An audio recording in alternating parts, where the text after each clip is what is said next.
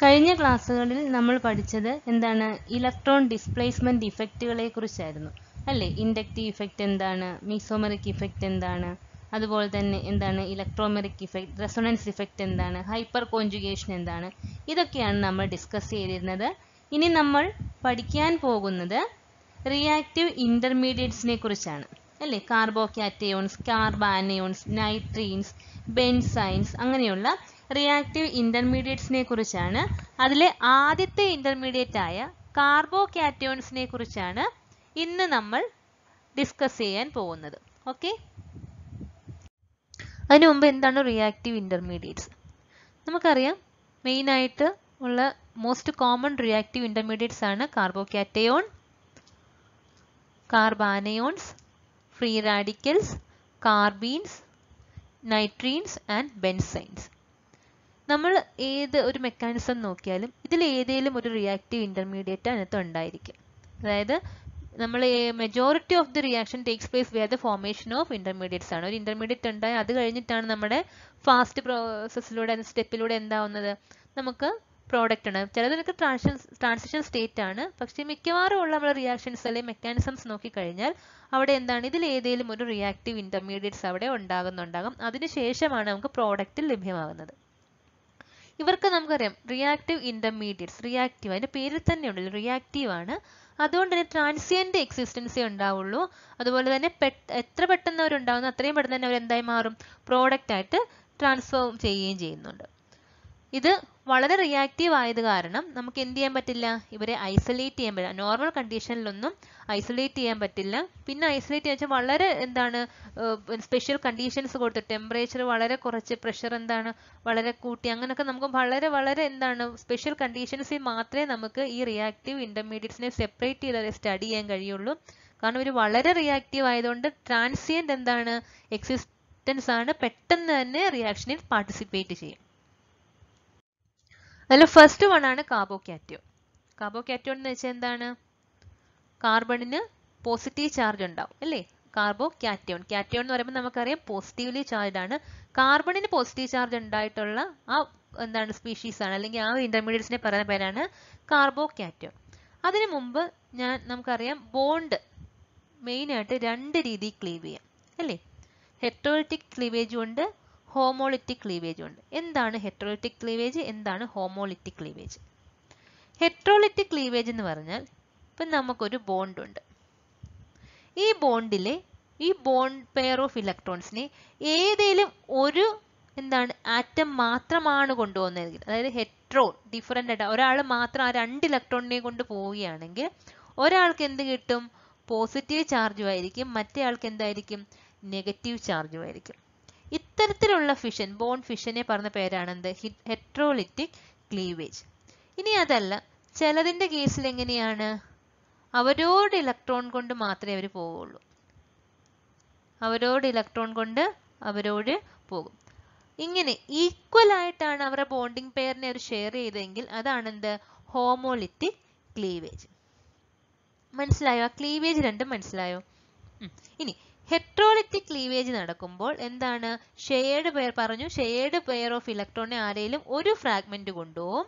അതുകൊണ്ട് ഒരാൾക്ക് എന്ത് കിട്ടും, സെക്സ്റ്ററ്റ് ഓഫ് ഇലക്ട്രോണിക് സ്ട്രക്ചറും അതുപോലെ പോസിറ്റീവ് ചാർജും ആയിരിക്കും. മറ്റേ ആൾക്ക് എന്തായിരിക്കും, octet with one lone pair negative ചാർജും ഉണ്ടാവും. ഇതിന്റെ കേസ് നോക്കിയാൽ നമുക്കറിയാം, ഇതാണ് ബോണ്ടിങ് പെയർ ഓഫ് ഇലക്ട്രോൺസ്. ഈ പെയറിനെ ആര്, ബ്രോമിൻ കൊണ്ടുപോയി അത് ബ്രോമൈഡായിട്ട് മാറി. ഇപ്പം ബ്രോമൈഡിന് ചുറ്റും എത്ര ഉണ്ട്, 8 ഇലക്ട്രോൺസ് ഉണ്ടാകും, ഒരു നെഗറ്റീവ് ചാർജും ഉണ്ട് അല്ലേ? പക്ഷേ കാർബണിന് ചുറ്റുമോ, CH ഇതാണ്, പിന്നെ ഒരു പോസിറ്റീവ് ചാർജ്. അപ്പൊ 6 ഇലക്ട്രോൺസേ എവിടെ ഉണ്ടാവുള്ളൂ, പോസിറ്റീവ് ചാർജ്ഡ് ആയിട്ടുള്ള സ്പീഷീസിന് കാണുള്ളൂ. അപ്പോൾ ഹെറ്ററോലിറ്റിക് ക്ലീവേജിന്റെ ഫലമായിട്ട് ഇപ്പം ബ്രോമോ മീഥേനെ നമ്മൾ എടുത്തു കഴിഞ്ഞാൽ ഹെറ്ററോലിറ്റിക് ക്ലീവേജിന്റെ ഫലമായിട്ട് എന്തുണ്ടാവും, CH3+ Br- ഉണ്ടാവും.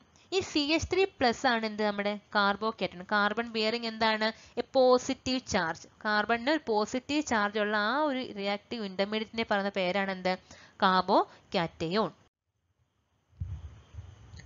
ഇതാണ് കാർബോകാറ്റയോണിന്റെ ഡെഫിനിഷൻ ആണ് കേട്ടോ. കാർബോണിയം അയോൺ എന്നായിരുന്നു പണ്ട് പറഞ്ഞിരുന്നത്. ഇനി നമുക്ക് CH3+ മീഥൈൽ കാറ്റയോൺ എന്നോ മീഥൈൽ കാർബോണിയം അയോൺ എന്നോ പറയാം. ഇനി ഈ കാർബോ കാറ്റയോണിനെ നമുക്ക് ക്ലാസിഫൈ ചെയ്യാം. എങ്ങനെയാണ്? Primary, secondary or tertiary. നമുക്ക് അതിനെ primary carbo cation, secondary carbo cation, tertiary carbo cation നമുക്ക് ക്ലാസിഫൈ ചെയ്യാം. എന്തിന്റെ ബേസ് ചെയ്തിട്ടാണ്? Depending on whether 1, 2 or 3 carbon are directly attached to the positively charged carbon. നമ്മുടെ ഈ ഒരു കാർബൺ, ഇതാണ് നമ്മുടെ പോസിറ്റീവ്ലി ചാർജ്ഡ് കാർബൺ. ഇതിലേക്ക് ഒരു കാർബൺ മാത്രമേ അറ്റാച്ച് ചെയ്തിട്ടുള്ളെങ്കിൽ എന്താണ്? ബാക്കി എല്ലാം ഹൈഡ്രജനും ആണെങ്കിൽ ഇതിന്റെ പറഞ്ഞ പേരാണ് എന്ത്? Primary carbo cation. അതല്ല 2 കാർബണുമായിട്ട് അറ്റാച്ച് ചെയ്തിട്ടുണ്ടെങ്കിൽ ഇതെന്തായി? സെക്കൻഡറി കാർബോ കാറ്റയോൺ ആയി. അതല്ല 3 കാർബണുമായിട്ടാണ് ലിങ്ക് ചെയ്തിരിക്കുന്നത്, എന്തായി മാറും? ടെർഷ്യറി കാർബോ കാറ്റയോൺ ആകും. അപ്പോൾ നമ്മളുടെ ഒരു കാർബൺ അതുമായിട്ട് അറ്റാച്ച് ചെയ്യുന്ന ഒരു കാർബൺ ആണെങ്കിൽ പ്രൈമറി കാർബോ കാറ്റയോൺ, 2 കാർബണുമായിട്ട് അറ്റാച്ച് ചെയ്തിട്ടുണ്ടെങ്കിൽ അതെന്താണ്? Secondary carbo cation, 3 കാർബണുമായിട്ട് directly attached ആയിട്ടുണ്ടെങ്കിൽ അത് എന്തായിരിക്കും? ടെർഷ്യറി കാർബോ കാറ്റയോൺ ആകും. നമുക്കറിയാം carbo cation highly unstable and reactive species ആണ്. ഇനി ഈ നമ്മൾ ആദ്യമേ പറഞ്ഞു ഇൻഡക്റ്റീവ് ഇഫക്റ്റും ഹൈപ്പർ കോൺജുഗേഷനും ഒക്കെ പറഞ്ഞപ്പോൾ തന്നെ പറഞ്ഞു അതിന്റെ സ്റ്റെബിലിറ്റിയെ ഡിപ്പെൻഡ് ചെയ്യുന്ന ഫാക്ടർ എന്ന് പറഞ്ഞല്ലേ. അപ്പം ആൽക്കൈൽ ഗ്രൂപ്പിന്റെ എണ്ണം കൂടുമ്പോൾ എന്ത് ചെയ്യും? ആ കാർബോ കാറ്റയോണിനെ സ്റ്റെബിലൈസ് ചെയ്യും. എന്തുകൊണ്ടാണ് അവരെ ആൽക്കൈൽ ഗ്രൂപ്പിന്റെ പ്രസൻസ് സ്റ്റെബിലൈസ് ചെയ്യുന്നത്? Due to inductive and hyper conjugative effect. അതെങ്ങനെയാണെന്ന് നമ്മൾ ഡീറ്റെയിൽ ആയിട്ട് പഠിച്ചതാണ്. ഇപ്പൊ നമുക്കൊന്ന് ചുരുക്കി പറയാം. നമുക്കറിയാം കാർബോ കാറ്റയോൺസിന് ട്രൈഗണൽ പ്ലേനർ ഷേപ്പ് ആണ്. Positively charged carbon being sp2 hybridised ആണ്. ഇതതിന്റെ ഷേപ്പ് പറയുന്നത് sp2 ഹൈബ്രിഡൈസ്ഡ് ഓർബിറ്റൽസ് ആണ്. വിത്ത് 1s orbital of each 3 hydrogen ആറ്റമായിട്ട് ഒരു ബോണ്ട് ചെയ്തിട്ടുണ്ട് അല്ലേ. sp2H ഹൈഡ്രജൻ ബോണ്ട് ആണ് ഈ കാണുന്നതെല്ലാം. Remaining carbon orbital is perpendicular to the molecular plain and contains no electrons. ഇതാണ് നമ്മുടെ എന്തിന്റെ? കാർബോ കാറ്റയോണിന്റെ, മീഥൈൽ കാർബോ കാറ്റയോണിന്റെ ഷേപ്പ് അല്ലെങ്കിൽ സ്ട്രക്ചർ എന്ന് പറയുന്നത്. ഇനി നെക്സ്റ്റ് ആണ് സ്റ്റെബിലിറ്റി ഓഫ് കാർബോ കാറ്റയോൺ. എന്താണ്? എങ്ങനെയാണ് ഇവരുടെ സ്റ്റെബിലിറ്റി എക്സ്പ്ലെയിൻ ചെയ്യാൻ പറ്റുക?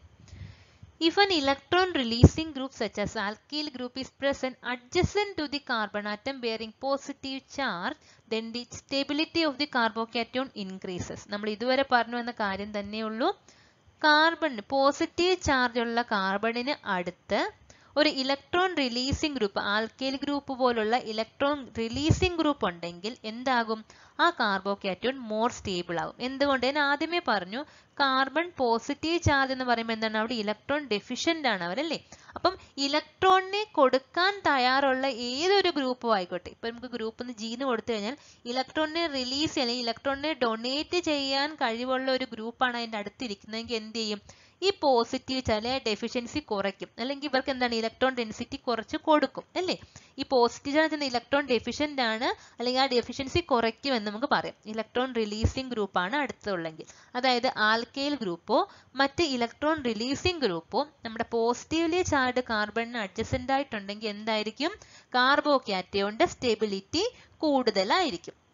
അതുകൊണ്ട് തന്നെ എന്താണ്? Tertiary carbo cation more stable than secondary carbocation, which in turn more stable than primary carbocation. നമ്മൾ പറഞ്ഞ കാര്യം തന്നെയുള്ളൂ. എന്താണ്? മീഥൈൽ കാർബോക്കേറ്റയോൺ ആണ് least stable.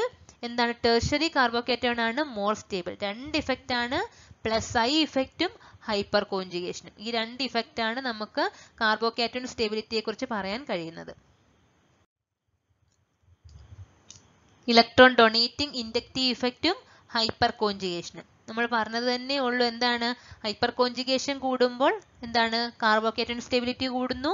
Electron donating inductive ഇഫക്റ്റിന്റെ, അതായത് ആൽക്കൈൽ ഗ്രൂപ്പ് പോലുള്ള ഇലക്ട്രോൺ ഡൊണേറ്റിംഗ് ഗ്രൂപ്പിന്റെ ഇൻഡക്റ്റീവ് ഇഫക്റ്റ് മൂലം എന്താവുന്നു? സ്റ്റെബിലൈസിംഗ് ഇഫക്റ്റ്, അല്ലെങ്കിൽ എന്താ? കാർബോക്കേറ്റയോൺ മോർ സ്റ്റേബിൾ ആവുന്നു. ഇനി presence of electron attracting group ആണെങ്കിൽ അല്ലെങ്കിൽ ഇലക്ട്രോൺ വിഡ്രോയിങ് ഗ്രൂപ്പ് ആണെങ്കിൽ എങ്ങനെയാണ്? നമ്മൾ പറഞ്ഞു ഇവിടെ ഓൾറെഡി പോസിറ്റീവ് ചാർജ് ആണ്. ഇവിടെ ഒരു NO2 ഗ്രൂപ്പ് ആണെങ്കിൽ എന്ത് ചെയ്യും? ഈ ഉള്ള ഇലക്ട്രോണിനെയും കൂടെ ഒരു പുള്ളി ചെയ്യും അല്ലേ, അവര് വിഡ്രോ ചെയ്യും. അപ്പം ഇവിടെ പോസിറ്റീവ് എന്തായി കൂടും, അതായത് ഡെഫിഷ്യൻസി കൂടി വരും. അതുകൊണ്ട് തന്നെ ഇലക്ട്രോൺ വിഡ്രോയിങ് ഗ്രൂപ്പിന്റെ പ്രസൻസ് എന്തായിരിക്കും?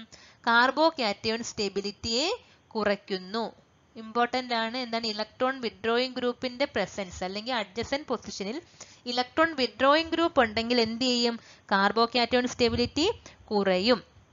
അതിന് എക്സാമ്പിൾ ആണ് NO2. നമ്മുടെ ഈഥൈൽ കാറ്റയോണിനകത്ത് ഒരു NO2 ഉള്ള അവസ്ഥയും CH3 ഉള്ളപ്പോഴും ഏതിനായിരിക്കും കൂടുതൽ സ്റ്റേബിൾ ആയിട്ട് വരിക?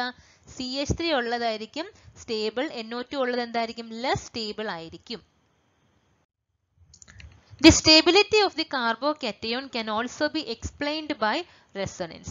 നമുക്ക് resonance effect വെച്ചും carbocation stability പറയാം.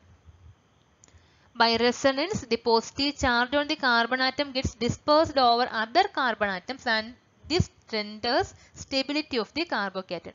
അതായത് ഒരു കാർബണിൽ മാത്രം പോസിറ്റീവ് ചാർജ് ഇരിക്കാതെ ഇത് ഡീലോക്കലൈസേഷൻ നടക്കുന്നതുകൊണ്ട് എന്ത് ചെയ്യും? അത് പല പല കാർബണിലേക്ക് ഷിഫ്റ്റ് ചെയ്യും. അതുകൊണ്ട് തന്നെ ആ ഡെഫിഷ്യൻസി അല്ലെങ്കിൽ ആ ഒരു ഇഫക്റ്റിനെ നള്ളിഫൈ ചെയ്യാൻ കഴിയും. കാർബോകാറ്റോണിന് മോർ സ്റ്റേബിൾ ആകും. അതിന് എക്സാമ്പിൾ ആണ് ഈ താഴെ പറയുന്നത് ബെൻസൈൽ കാർബോകാറ്റോൺ. ഇവിടെ ഈ കാർബണിനായിരുന്നു എന്ത് പോസിറ്റീവ് ചാർജ് ഉണ്ടാവുന്നത്. ഇത് എന്ത് ചെയ്യുക? ഇലക്ട്രോൺ ഈ ഷിഫ്റ്റ് നടക്കുന്നത് കാരണം എന്താവും? ഈ പോസിറ്റീവ് ചാർജ് വേറെ വേറെ കാർബണിലായിട്ട് മാറും അല്ലേ? ഈ പോസിറ്റീവ് ചാർജ് എന്താണ്? വേറെ വേറെ കാർബണിലാകുന്നത് കൊണ്ട് എന്തായി മാറും? ഇത് മോർ സ്റ്റേബിൾ ആവും. അപ്പം റെസൊണൻസ് നമ്മൾ പറഞ്ഞ 3 ഇഫക്റ്റ് ആണ്. ഇൻഡക്റ്റീവ് ഇഫക്റ്റ് സ്റ്റെബിലൈസ് ചെയ്യുന്നു, positive inductive effect plus I effect stabilise ചെയ്യുന്നു, അതുപോലെ തന്നെ എന്താണ്? Hyper conjugation plus I effect, hyper conjugation, അതുപോലെ തന്നെ എന്താണ്? Resonance effect. ഈ 3 ഇഫക്റ്റ് എന്ത് ചെയ്യുന്നുണ്ട്? കാർബോകാറ്റോൺ സ്റ്റെബിലിറ്റിയെ കൂട്ടുന്നുണ്ട്.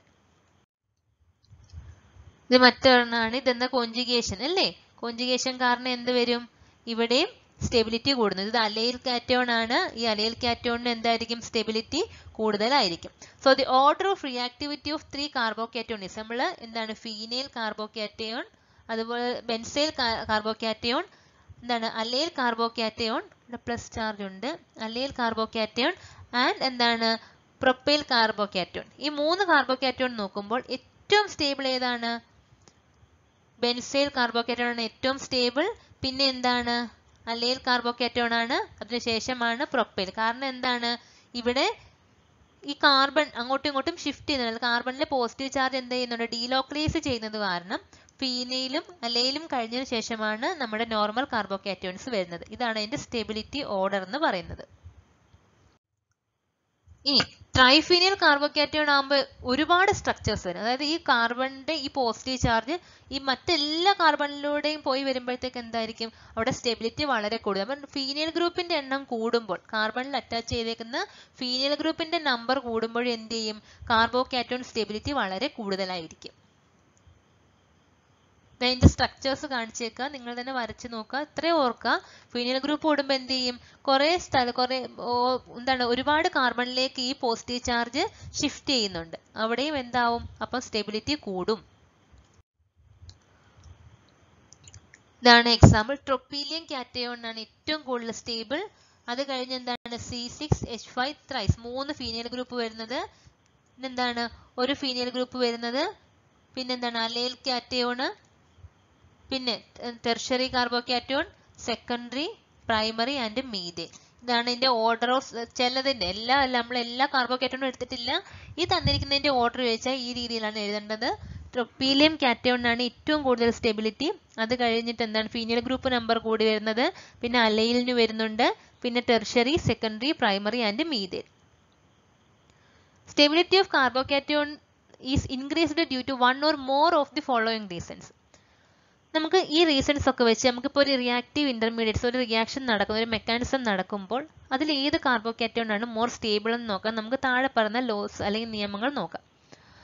When the positive carbon is in conjugation with a double bond, the stability of carbocation is greater due to the increased delocalization of positive charge.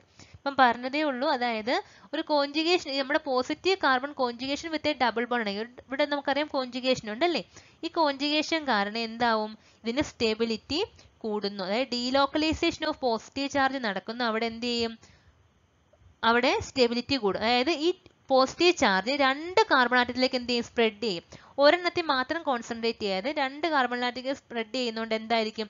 ഇവർക്ക് stability കൂടുതലായിരിക്കും. അപ്പം അങ്ങനെ ഒരു സിറ്റുവേഷൻ ഉണ്ടെങ്കിൽ, 2 സിറ്റുവേഷൻ, ഒന്നെന്താണ്? ഡീലോക്കലൈസേഷൻ പോസിബിൾ അല്ലാത്ത സിറ്റുവേഷനും delocalisation possible ആയ സിറ്റുവേഷനും ഉണ്ടെങ്കിൽ എപ്പോഴും സ്റ്റേബിലിറ്റി ഏതിനായിരിക്കും?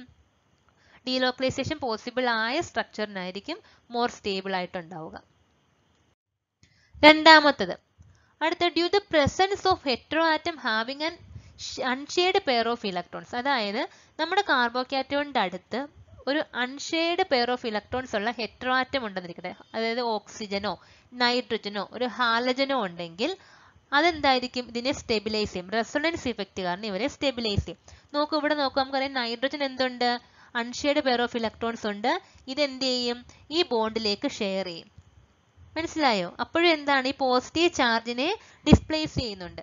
ഇങ്ങനെ ഒരു ഹെറ്ററോ ആറ്റം ലോൺ പെയർ ഉള്ള അൺഷെയർഡ് പെയർ ഓഫ് ഇലക്ട്രോൺസ് ഉള്ള ഒരു ഹെറ്ററോ ആറ്റം അഡ്ജസന്റ് ആയിട്ടുണ്ടെങ്കിലും എന്തായിരിക്കും? കാർബോക്യാറ്റോൺ സ്റ്റെബിലിറ്റി കൂടുതലായിരിക്കും. Treatment of alcohols like cyclopropyl carbinol give a cyclopropyl methyl carbocations. The stability of cyclopropyl cations increases with the additional ഓരോ സൈക്ലോപ്രോപ്പൈലിന്റെ number കൂടുമ്പോൾ എന്ത് ചെയ്യും?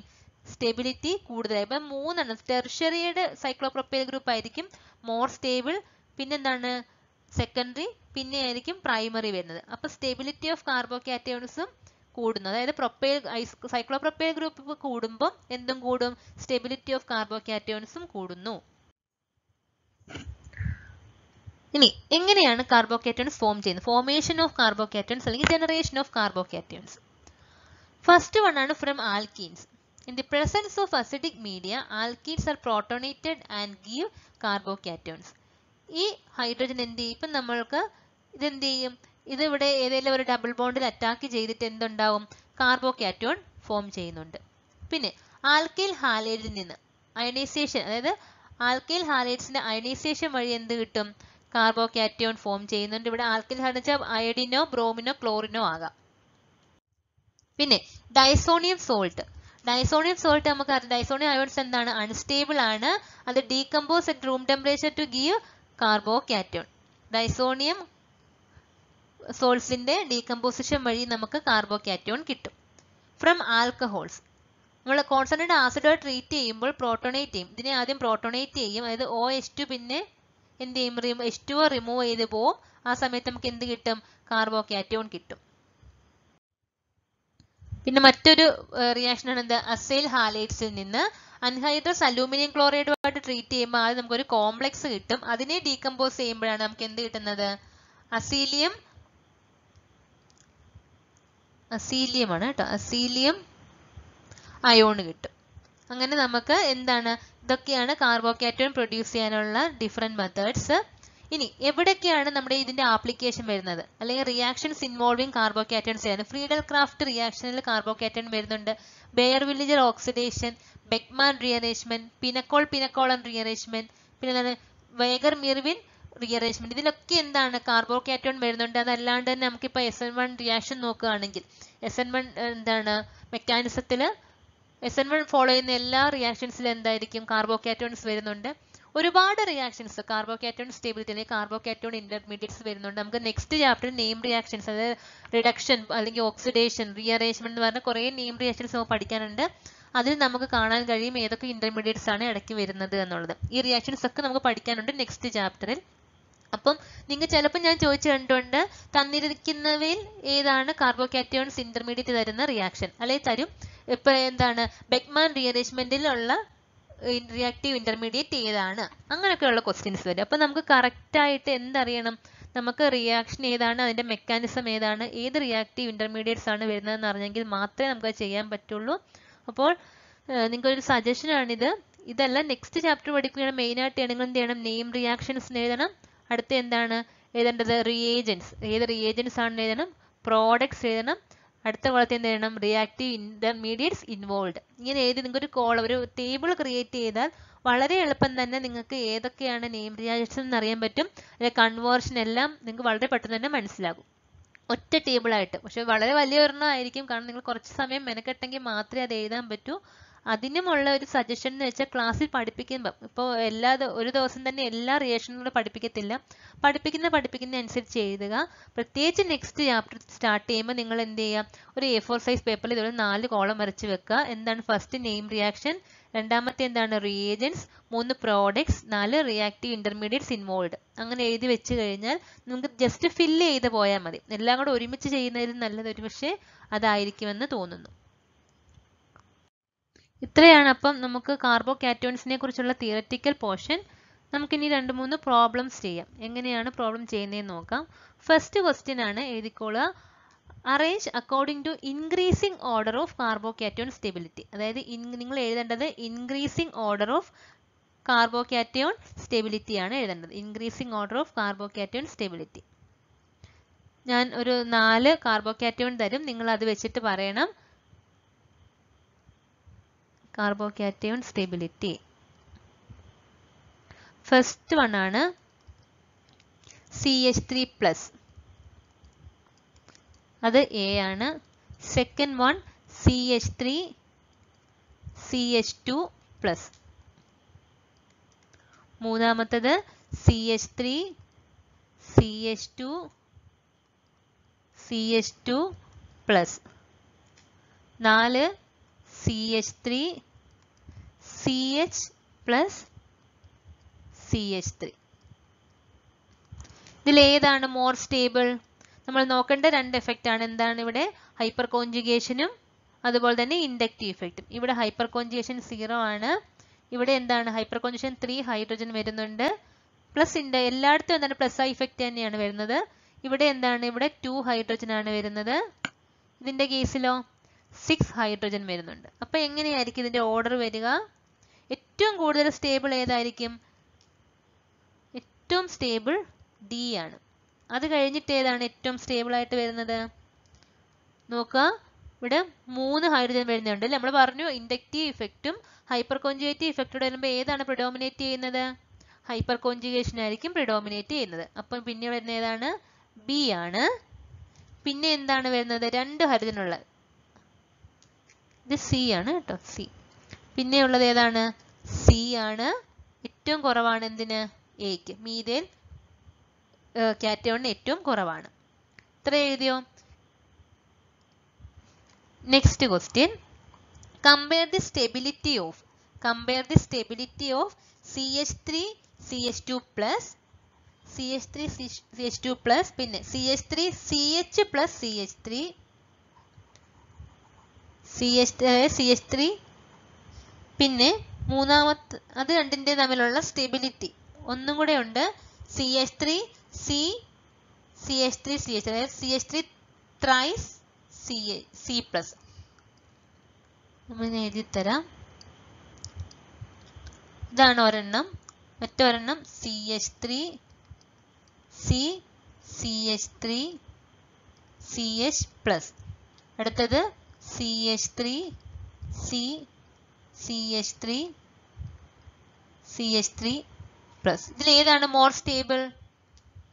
ഇതിൽ എത്രയാണ്? 3 ഹൈഡ്രജൻ. ഇവിടെ വരുമ്പം 6 ഹൈഡ്രജൻ ഉണ്ട്. ഇവിടെ 9 ഹൈഡ്രജൻ ഉണ്ട്. അപ്പോൾ സ്റ്റേബിൾ ഏതാണ്? ഇതാണ് മോർ സ്റ്റേബിൾ ആയിട്ട് വരുന്നത്.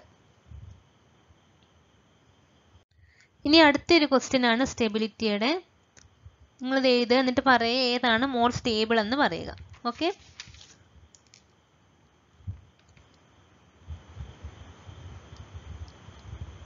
ബെൻസീൻ റിംഗ് ആണ്. CH2+, ഇവിടെ CH3.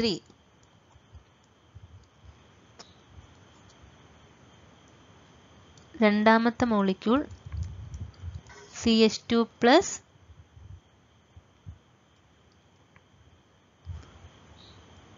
CH2 CH3. മൂന്നാമത്തത്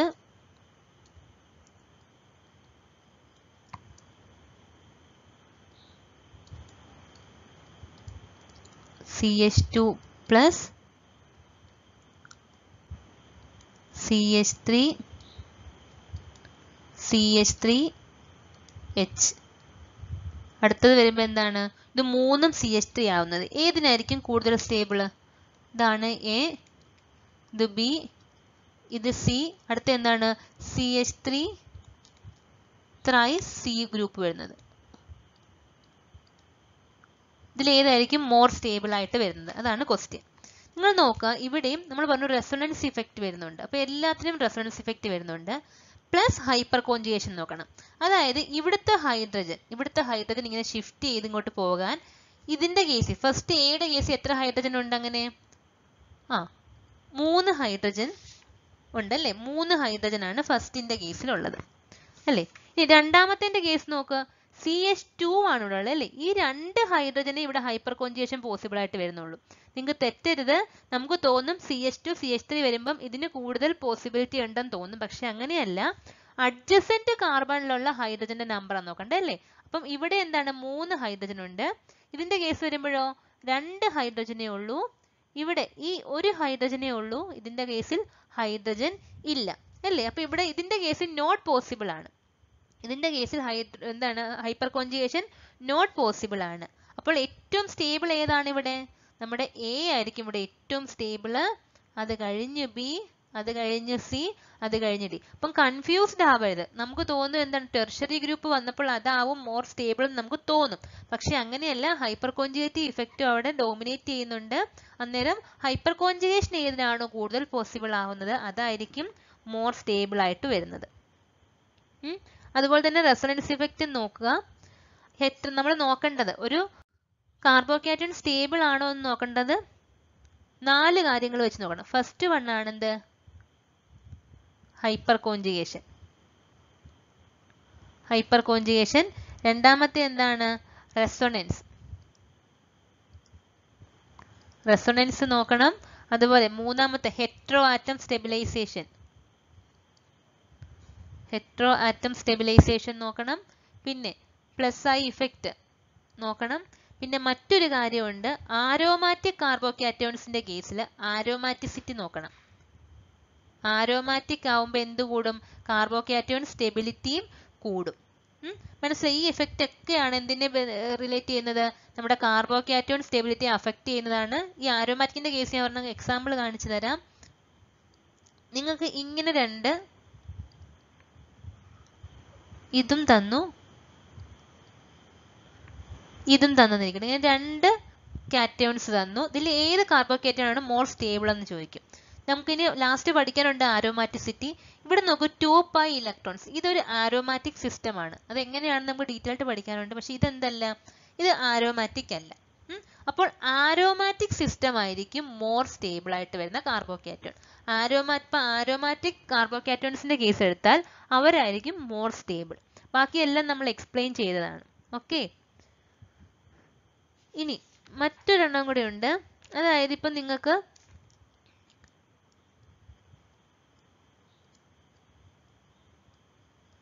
രണ്ട് കാർബോകാറ്റയോൺ തരുന്നു. ഇതിൽ ഏത് കാർബോകാറ്റയോൺ ആണ് സ്റ്റേബിൾ എന്ന് ചോദിക്കും. ഇതിൽ ഏത് കാർബോകാറ്റയോൺ ആയിരിക്കും സ്റ്റേബിൾ ആയിട്ട് വരിക? തീർച്ചയായിട്ടും ഇതായിരിക്കും സ്റ്റേബിൾ. എന്തുകൊണ്ടാണ്? ഈ പോസിറ്റീവ് ചാർജിനെ ഇങ്ങനെ ഒരു റെസൊണൻസ് ഇഫക്റ്റ്, ഒരു കോഞ്ചുഗേറ്റ് ഇഫക്റ്റ് ഇവിടെ വരുന്നുണ്ട്. പക്ഷെ ഇതിന്റെ കേസിൽ അങ്ങനെ പോസിബിൾ ആണോ? അല്ല. അപ്പോൾ നമ്മളുടെ കാർബോകാറ്റയോണുമായിട്ട് അടുത്ത് വരണം എന്ത്? Hetero atom. അത് മാത്രമേ എന്ത് ചെയ്യത്തുള്ളൂ? സ്റ്റെബിലൈസ് ചെയ്യത്തുള്ളൂ. അപ്പം ഇങ്ങനെയൊക്കെ ഉള്ള വേരിയസ് ക്വസ്റ്റ്യൻസ് വരാം. അപ്പോൾ അതിനെയൊക്കെ മനസ്സിലാക്കുക. അത് എങ്ങനെ ചെയ്യണം എന്നുള്ള രീതിയിൽ നല്ലപോലെ നോക്കിയിട്ട് മാത്രം ചെയ്യുക. ഇനി നമ്മൾ പറഞ്ഞു ഇതൊരു സ്റ്റേബിളിന്റെ കാര്യം പറഞ്ഞു. ഇനി ലീസ്റ്റ് സ്റ്റേബിൾ അല്ലെങ്കിൽ ഉണ്ടാവാൻ ഒരു ചാൻസും ഇല്ലാത്ത എന്താണ് കാർബോകാറ്റയോൺസ് ഏതൊക്കെയാണെന്ന് ചോദിച്ചാൽ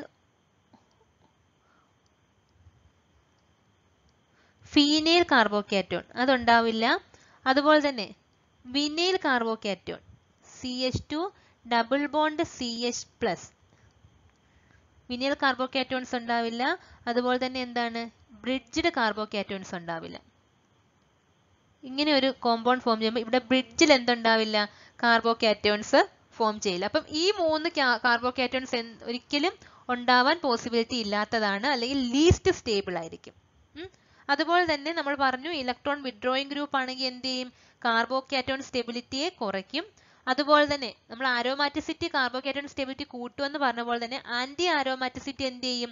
ഡീആക്ടിവേറ്റ് ചെയ്യും. കാർബോകാറ്റയോൺ സ്റ്റെബിലിറ്റിയെ ഡീആക്ടിവേറ്റ് ചെയ്യുന്നുണ്ട്. ഇനി ഈ കാർബോകാറ്റയോൺ സ്റ്റെബിലിറ്റി അല്ലെങ്കിൽ ഇതൊക്കെ നമുക്ക് SN1 അത് പഠിക്കാനുണ്ട്. നമുക്ക് SN1 റിയാക്ടിവിറ്റി, അതുപോലെ E1 റിയാക്ടിവിറ്റി, അതുപോലെ precipitation of എന്താണ് AgNO3 വിത്ത് AgNO3 ഒക്കെ നമുക്ക് പ്രെഡിക്റ്റ് ചെയ്യാൻ പറ്റും. അത് നമുക്ക് ഡീറ്റെയിൽ ആയിട്ട് SN1 റിയാക്ഷനിൽ പഠിക്കാനുണ്ട്. എങ്ങനെയാണത് അതിൻ്റെ പ്രോഡക്റ്റ് വരിക അല്ലെങ്കിൽ അത് ആ റിയാക്ടിവിറ്റിയെ കുറിച്ച് നമുക്ക് എങ്ങനെ പഠിക്കാം എന്നുള്ളതൊക്കെ വരുന്നുണ്ട്. നിങ്ങൾ ഓർക്കുക, ഇപ്പോൾ ഒരു റിയാക്ഷനകത്ത് ഫീനൈലിക് കാർബോകാറ്റൺ ആണ് ഉണ്ടാകുന്നതെങ്കിൽ ആ റിയാക്ഷൻ പോസിബിൾ ആവില്ല. അതേസമയം ഒരു ഹെറ്ററോ ആറ്റം സ്റ്റെബിലൈസേഷൻ ആണ് നടക്കുന്നുണ്ടെങ്കിൽ ആ റിയാക്ഷൻ എന്തായിരിക്കും? പോസിബിൾ ആയിരിക്കും. അലൈലിക് കാർബോകാറ്റോൺ ഉണ്ടാകുന്ന ചാൻസ് ഉണ്ടെങ്കിൽ അത് പോസിബിൾ ആണ്. പക്ഷെ വിനൈലിക്കിന്റെ കേസിൽ അത് പോസിബിൾ അല്ല. അപ്പം നമ്മൾ അതിനെ നോക്കണം, ഏത് കാർബോകാറ്റോൺ ആണ് ഫോം ചെയ്യുന്നത്, ആ ഒരു എലിമിനേഷനിലൂടെ, ആ ഒരു റിയാക്ഷനിലൂടെ ഏത് കാർബോകാറ്റോൺ ആണ് ഫോം ചെയ്യുന്നത്, ആ കാർബോകാറ്റോൺ ഫോം ചെയ്യാൻ ചാൻസ് ഉണ്ടോ, ആ രീതിയിലൊക്കെ നോക്കിക്കഴിഞ്ഞാൽ നമുക്ക് കറക്റ്റായിട്ട് മെക്കാനിസം പ്രെഡിക്റ്റ് ചെയ്യാൻ പറ്റും. അപ്പോൾ ഇത് നല്ലപോലെ പഠിക്കുക, നല്ല ഇമ്പോർട്ടൻ്റ് ആയ പോർഷൻ ആണ്. ഇതാണ് എല്ലാത്തിൻ്റെയും ബേസ്. നമുക്കിനി മെക്കാനിസം നമുക്ക് വളരെ ഈസി ആയിട്ട് ചെയ്യണമെങ്കിൽ നമുക്ക് ഇതൊക്കെ അറിഞ്ഞേ പറ്റൂ. പലർക്കും ഓർഗാനിക്കിനകത്ത് മെക്കാനിസം അല്ലെങ്കിൽ ആ ഓർഗാനിക് പോർഷൻസ് ചെയ്യാൻ പറ്റാതെ വരുന്നത് നമുക്ക് ബേസ് ഇല്ലാഞ്ഞിട്ടാണ്. ബേസ് ഉറപ്പിച്ചു പോയാൽ നമുക്ക് ഒരു പ്രോബ്ലംസും ഉണ്ടാവില്ല. ഓക്കെ, അപ്പോൾ നല്ലപോലെ പഠിക്കുക. Thank you.